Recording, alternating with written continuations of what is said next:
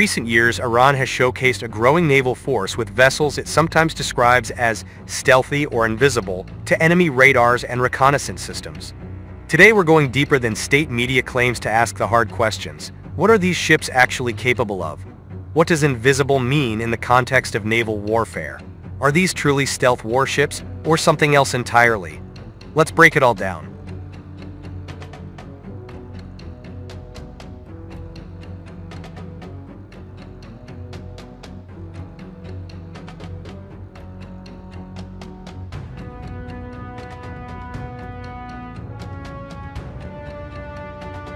Iran does not possess a large blue water navy like the US or China. Instead, its approach to naval power is asymmetric, meaning it focuses on weapons and tactics designed to complicate and counter superior forces in confined waters like the Persian Gulf and the Strait of Hormuz. This has led to fast attack boats, missile corvettes, speedboats with cruise missiles, and large numbers of small, hard-to-track craft. These elements together aim to overwhelm or deter larger naval fleets through numbers, surprise, and maneuverability.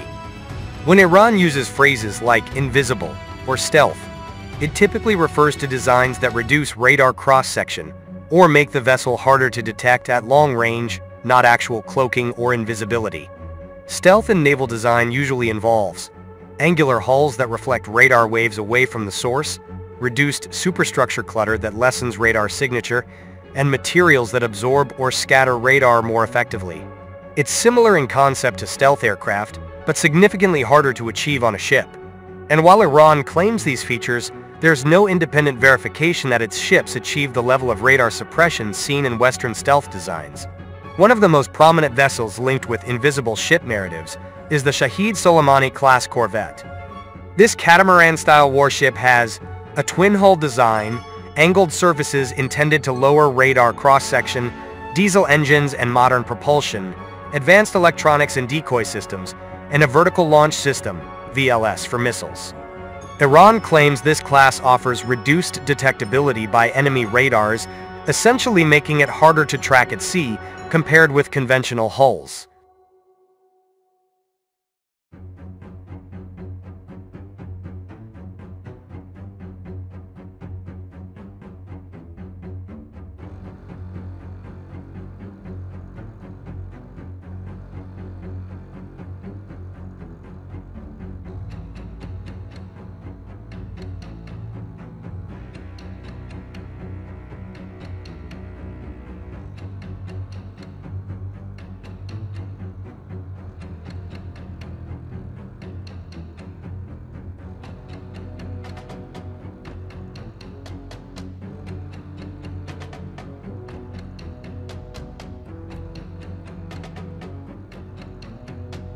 Unlike typical warships with boxy masts and radar reflectors, these corvettes spread radar return over a wider shape, use aluminum construction to lower some signatures, and adopt a catamaran hull, which Iran claims reduces detectability and increases stability at speed.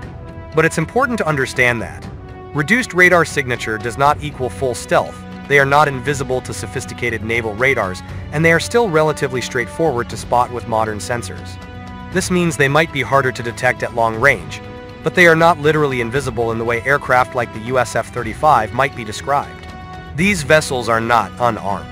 They are equipped with anti-ship cruise missiles like Noor, Qatar, or Ghadir, surface-to-air missiles to defend against aircraft and drones, integrated radars and decoys, helicopter platforms on the larger corvettes, and fast attack boats stored on board for swarm tactics. This combination gives them capability for offensive strikes, area denial roles near strategic choke points, and layered defense against air and surface threats. Some Iranian commanders have even claimed ranges and missile flexibility that extend beyond typical coastal operations, though analysts caution that such figures may be aspirational rather than fully proven in combat. In addition to the big corvettes, Iran also fields smaller, lighter vessels with stealth-inspired design cues. Abu Mahdi al-Muhandis Class A, smaller missile corvette, with a catamaran hull designed to reduce radar detection. Zulfiqar-class air defense boats, fast patrol boats with AESA radars and surface-to-air missiles, potentially harder to track due to low profiles. and new high-speed craft like Tariq carbon composite hulls that also aim to lower radar return while maintaining very high speed. These platforms are all part of a broader survivability-first design philosophy, not a full low observable navy.